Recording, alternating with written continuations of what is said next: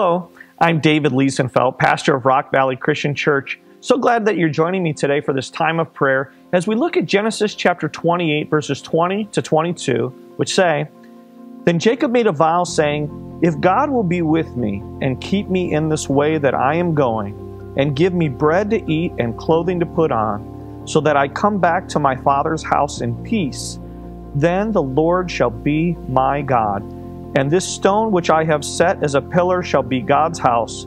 And of all that you give me, I will surely give a tenth to you.'"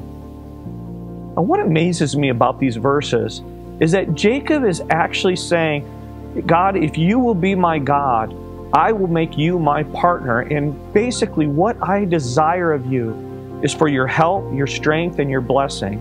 And I commit myself to you as a partner to give you a tenth of all which you bless me.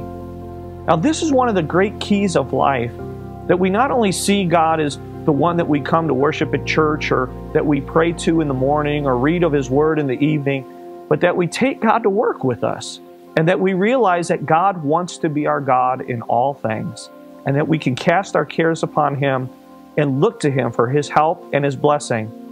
But what even goes beyond that is, as we read in these verses, Jacob made the decision to make God his business partner. What a partner to have.